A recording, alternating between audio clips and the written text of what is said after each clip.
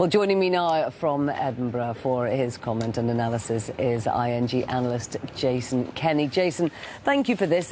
Some would say that Tony Hayward's departure looks a little bit premature. There was the thought that he would stay until everything was cleared up. What does this tell us? What does the timing tell us?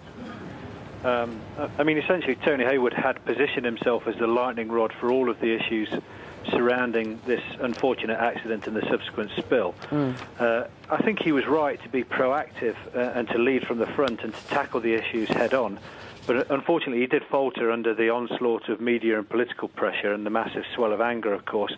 And it's maybe opportune at this time when we have some operational control of the well to begin thinking about changing him out. And you know, whilst it's unfortunate that he's got to go, he's got undoubted capabilities to serve the company very well over 28 years.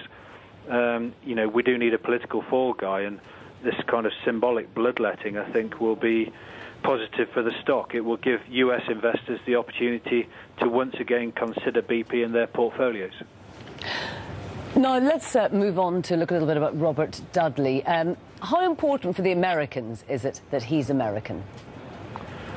I think it's important in that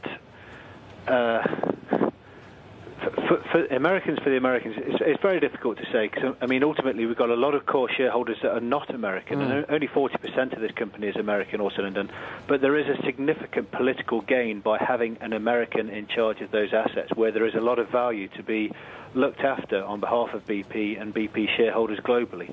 And on that basis, it is important. Now, the other side of the coin, of course, is that he left Russia with a rather ignominious track record there. What about Russia? I mean, 1 in 4 barrels of oil comes from Russia. How would they take to him being CEO?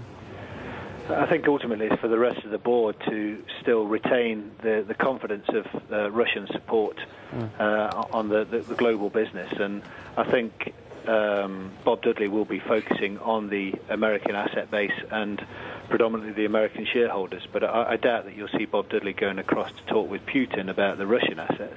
There's no reason for the TNK-BP stake to be at risk. There's no reason for the TNK-BP stake to be at risk, though. I mean, it's all operations go ahead across there, and very good they are as well.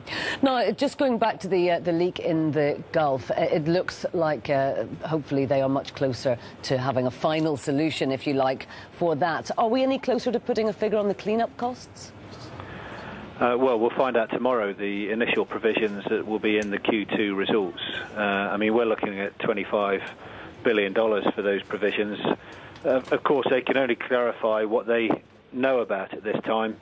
The $20 billion is something that's been agreed with Obama, as we know about, maybe $8 billion of costs thereafter. But you know, we have to see tomorrow, really.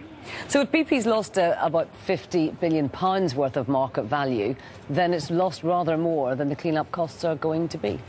Well, yes, and we saw last week, a deal with Apache where 2% of the reserves base was sold at 6.5% of the company's market capitalisation, which kind of shows you that self-liquidation for BP would be massive shareholder value release.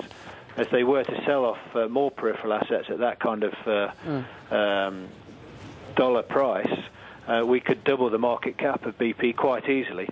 There is a lot of inherent net asset value within the company and some very good, promising core assets that are veritably undervalued by the market today. OK, Jason Kenney, thank you very much indeed.